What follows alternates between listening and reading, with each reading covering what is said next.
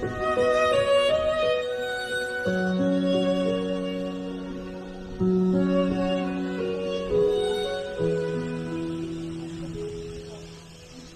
gives this woman to be married to this man?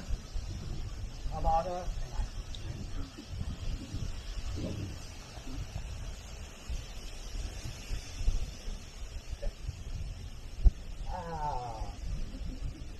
We are different original things. We are different. Hey, we are different people. So, we are different. Okay. Next. Last. Next.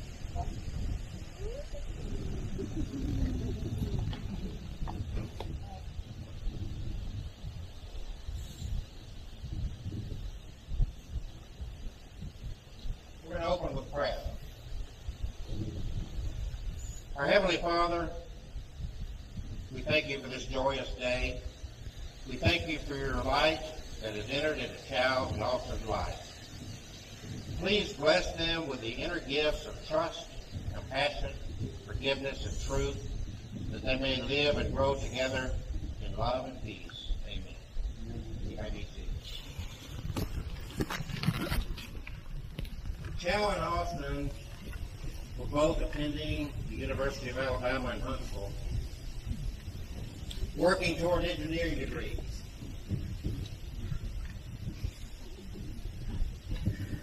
Austin was working on his mechanical engineering side of things, while Chau was working on the chemical engineering.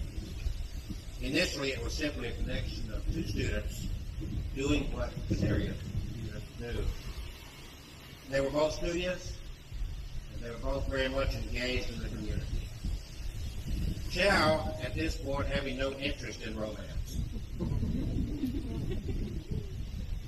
Austin didn't have a lot of interest in romance until he saw Chau.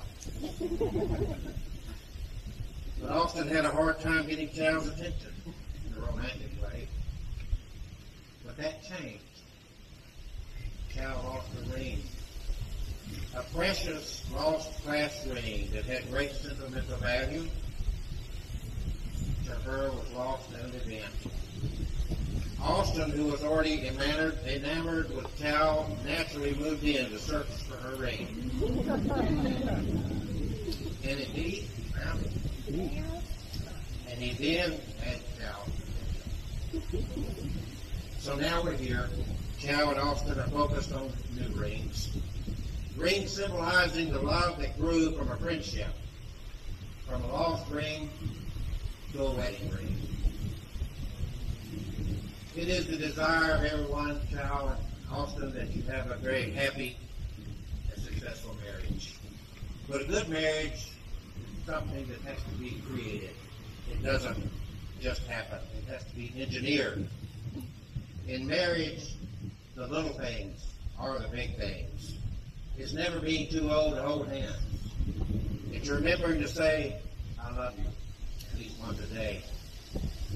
It's never going to sleep angry. It's at no time taking the other for granted.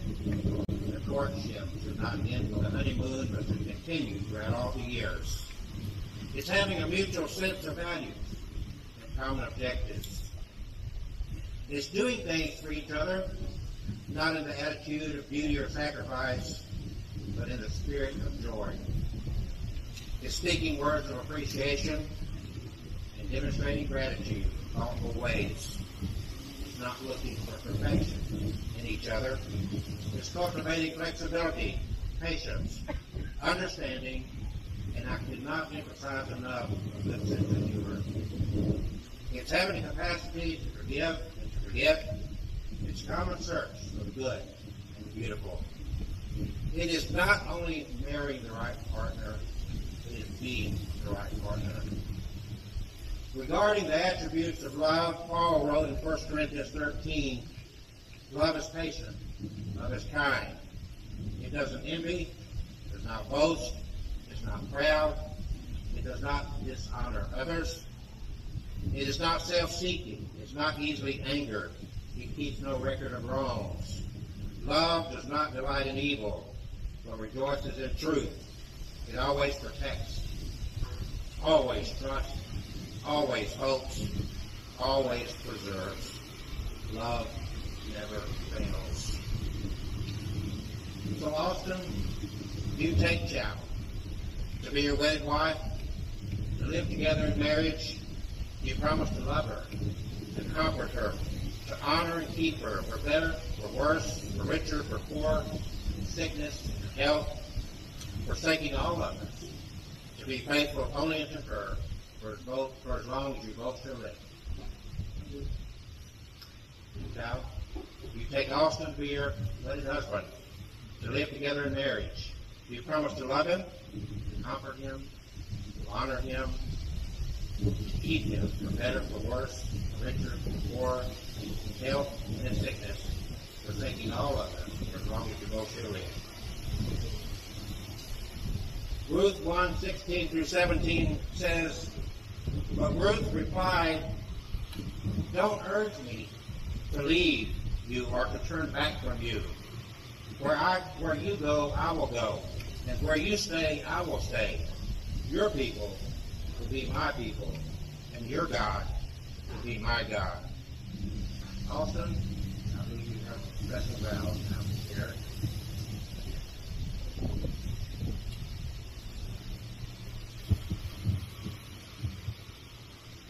Chau, I know this sounds cliche, but I really am the luckiest man in the world. Throughout life, we make so many choices, and those choices bring us to new places and meet new people. Any one of these could completely change the course of our lives. When I think back of all the choices that brought you to me, I'm blown away.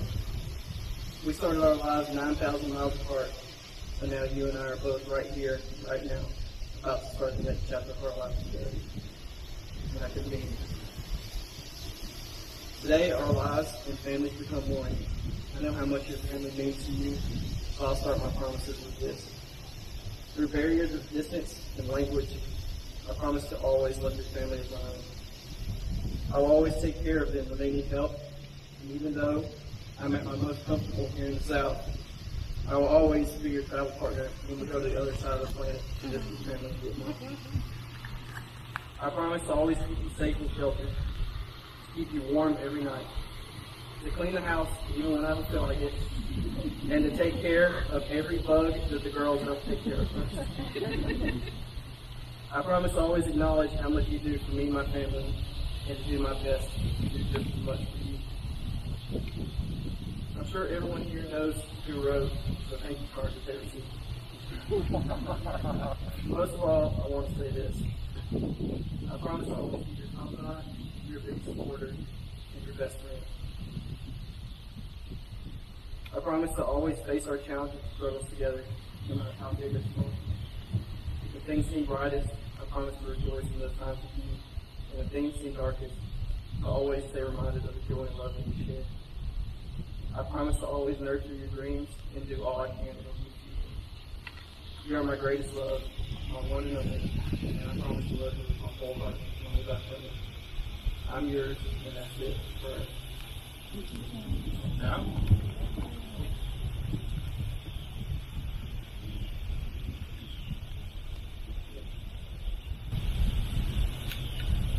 Austin, you and I both know how indecisive I can be at times.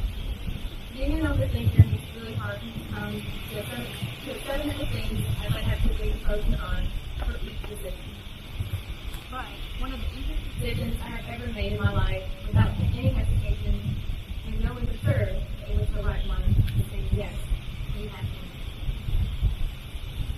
Growing with you over the past 7 years has been my greatest privilege, and I've realized I can never love anyone as much as I love you.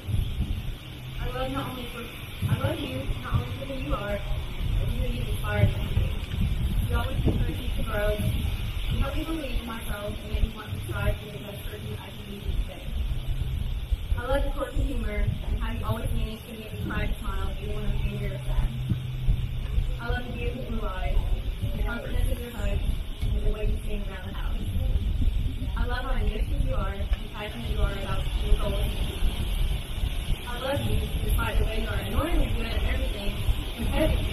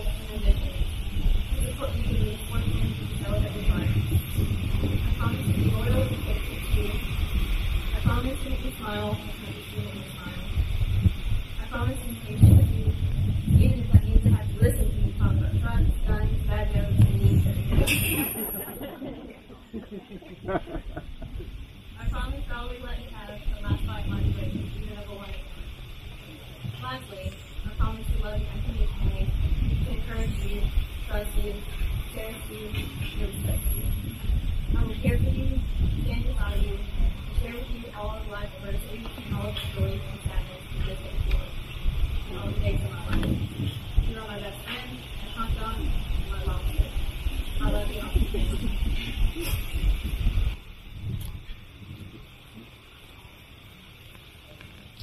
You guys will join hands, please. Chau, Austin, I want you to focus on these hands that's holding yours. I want you to see the gift that they are to you. And these are the hands of your best friend holding yours on your wedding day, promising to love you today, tomorrow, and forever. These are the hands that work alongside yours as you build your future. These are the hands that will passionately love you and cherish you throughout all the years. And your sacred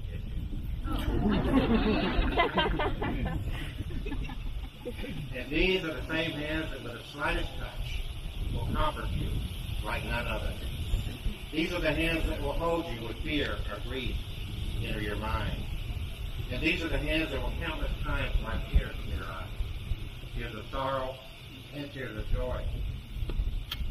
And these are the hands that will hold you and your family as one.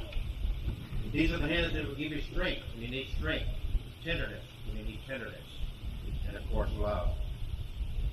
And lastly, these are the same hands that even when wrinkled in age will still be reaching for yours, still giving you the same unspoken tenderness with just a touch. Maybe have a ring.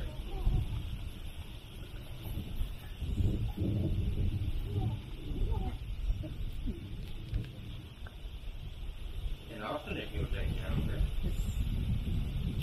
And as you place it on her left-hand ring finger, please repeat to her these words. To the one who shares my life, my love and my dreams, I give you this ring with pride and joy. As a ring has no end, neither shall my love for you. With this ring I leave you there. With this ring, I leave you.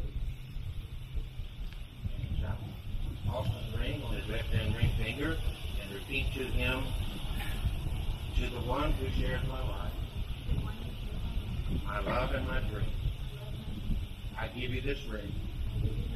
I give you this ring With pride and joy, as the ring has no end, neither shall my love for you.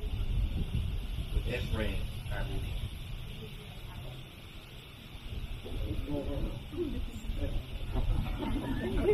Please join your hands and gaze deeply into each other's eyes.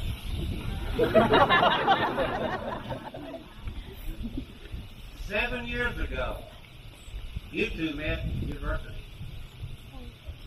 You worked through the years of gaining knowledge, built a foundation of careers in engineering.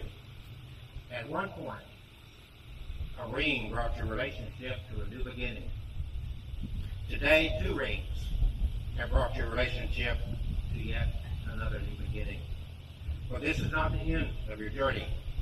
This is a fresh new beginning on your journey through life as partner. Proverbs 3:3 says, let love and faithfulness never leave you. Bind them around your neck, or write them on the tablet of your heart. True love gives nothing of itself and takes nothing but from itself. Love does not possess, nor would it be possessed. For love is sufficient unto love. Love has no other desire but to fulfill itself, to awake at dawn with a weaned heart, to give thanks for another day of loving, to rest at noon and meditate upon love's ecstasy, to return home at evening with gratitude, and then to sleep with a prayer for your beloved in your heart and a song of praise upon your lips. Let's have a closing blessing, please. Our Father, we come here today asking for your blessing upon these 2 lives and this home being established. We're thankful for the love that we see here and even more for the love we feel from you. May we never take this love for granted. We pray that your love will be a shield for Austin and Chau. When joy comes, may they share it together. When sorrow threatens, may they bear it together. In gladness or in tears, in sunshine or in shadows, may they draw ever closer to each other and to you. Please grant them patience, gentleness, forbearance, and understanding, and protect their home from all those forces that would break it apart. We ask for health, long life, for the fulfillment of every good dream. May their love continue through life and finally be blended into eternal life. Give them such fulfillment and mutual affection that they may reach out in love and concern for others, and grant that all married persons who have witnessed these vows find their lives strengthened and their loyalties confirmed. In Jesus' name we pray, amen. For the best part of this ceremony, for as much as you, Austin and Chau, have stood before me and before this wonderful crowd of your closest relatives and loved ones and friends, you've joined your hands, you've exchanged rings, and exchanged very powerful words of love and commitment to each other. It becomes my pleasure and privilege by the powers vested in me by God in the state of Alabama. You ready, Chau? To pronounce you husband and wife. That means that Austin can now kiss his wife.